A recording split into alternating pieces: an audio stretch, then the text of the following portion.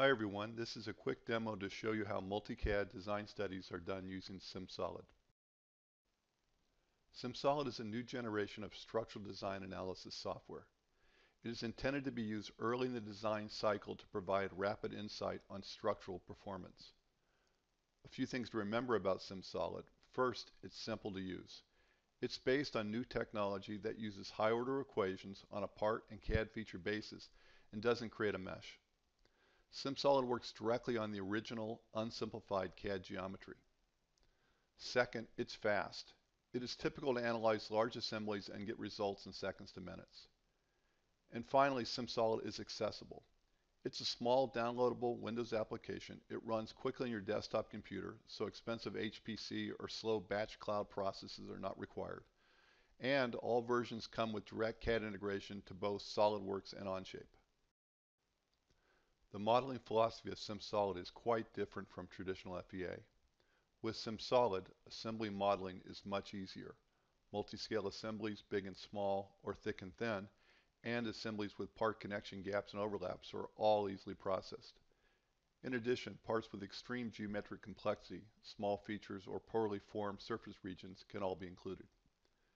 The mesh-related challenges with traditional methods are not encountered with SIMSOLID. This makes setting up the model a snap. Now let's take a look at how design studies of large assemblies are done. Okay, let's start in SOLIDWORKS. Here's the assembly that we want to analyze. To do the analysis, we pick this button, Open in SIMSOLID. Open SIMSOLID and moves the model there. We can pick here OK to get automatic connections of our assemblies. Let's make our connections. Okay, there's the connections all done. There's our model. So let's do a quick analysis. Let's do a linear static analysis. Let's constrain up here in the throat. Let's load it, say, on this face here, maybe 1,000 pounds. And let's load this back face. The same thing, maybe minus 1,000 pounds.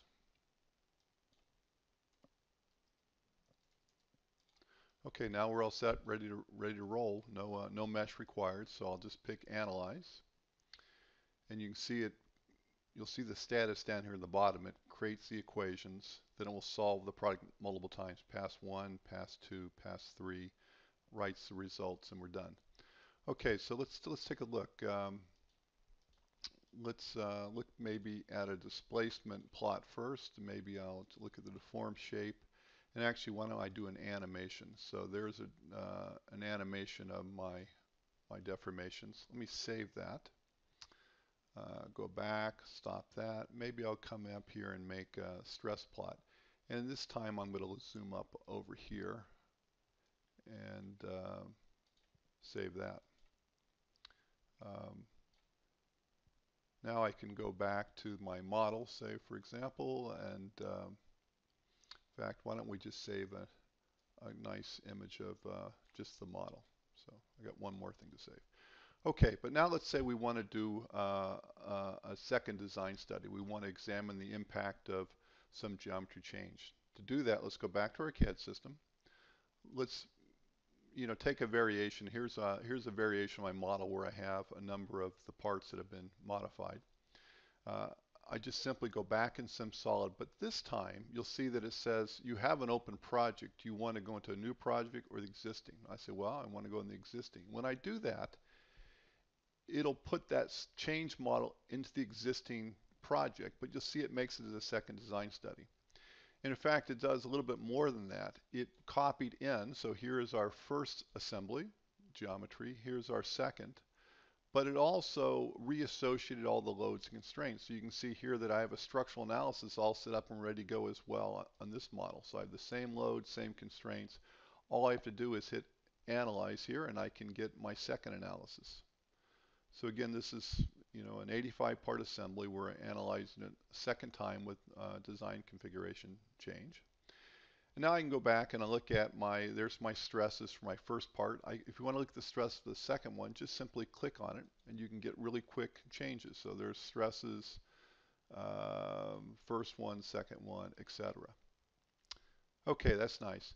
But now let's assume that we have a third design change, and it's not done from SolidWorks. Let's assume we have a colleague that's modeling this in Onshape. How do we bring that in? To do that, we go up to this button here. It's our cloud browser, and now we're looking at our directory on Onshape, and these are different files. You can see I have a number of files there as I browse through them, right? If I want to get to my grapple model here, I have 3 configurations there as well.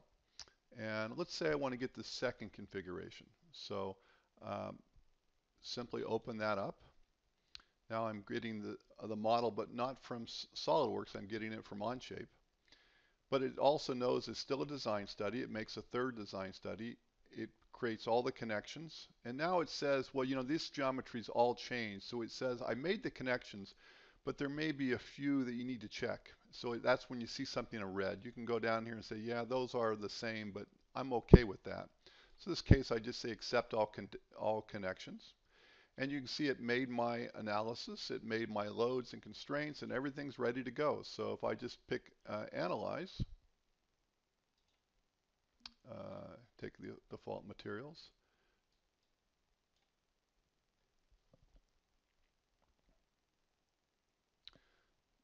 doing the analysis a third time. But what we've done here is we've gotten 3 design studies of an 85-part assembly. We've got 2 from SolidWorks, we've got 1 from Onshape, and we've got them in a form we can quickly compare all 3 of them. So let's look, here's my animation from my first one, here's my second one. You can see how the geometry changes. Here's my third one. So that's from Onshape, those are 2 from SolidWorks. Well, that's great, and I can look at stresses the same way from each of those. So I can very quickly scan through them. Okay, let's do one final thing. Let's say that we want to do an additional analysis case and we want to apply it to all 3 studies. To do that, let's go back to our model. Let's go back to our initial baseline design study, and I'm going to copy structural 1. I'm just going to copy it to the current design study because I want to edit it. So now I have a second analysis, and in this analysis here, let's just change the loads a bit. So let's take this and let's make that a load in Y, like that. And let's go back this one and make this another load in Y.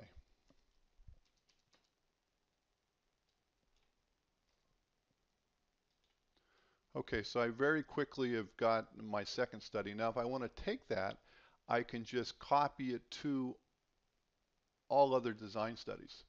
And now I'll take that same set of analysis, loads, and constraints. It takes it from design study 1, design study 2, and design study 3. Now design study 3, again, I have these contact conditions that not completely sure since these came from SolidWorks. It wants me to confirm that they're okay, so I say okay. But at this point, I'm all ready to go. Now I just have 3 analyses to run, and I can run them all one at a time, or I can run them together in batch. But let's just do it one at a time. I come up here, I run that one, and you'll see it's run by the fact that you see the results branch in the tree there. It won't take very long. So that's the first one. Here's our second one.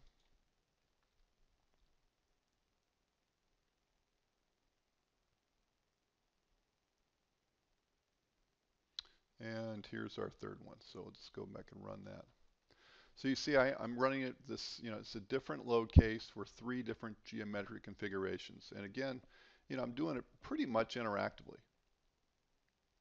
Okay, so let's just look at the animations really quick. There is the animation for, and we can close these down to make them a little bit easier to pick through.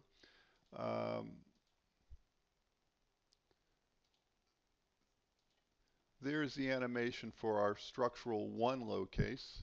There's the same animation for the same geometry but with our second load case, which we have this twisting applied.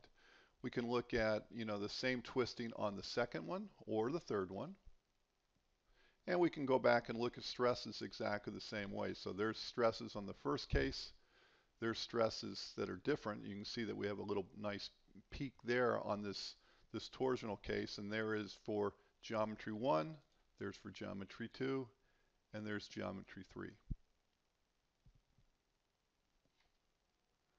Well, one final thing we might want to do is look at the safety factors for all these different analysis cases. I can do that. Let's go back to our first structural one and let's look at safety factors. So I can go down and look at the safety factors here, and you can see that for the first one, everything's green, there's no real problems. Okay, that's great. But if I want to scan through this, I can go, there is my second one, and you can see that for the torsional case, I do have yielding in these areas.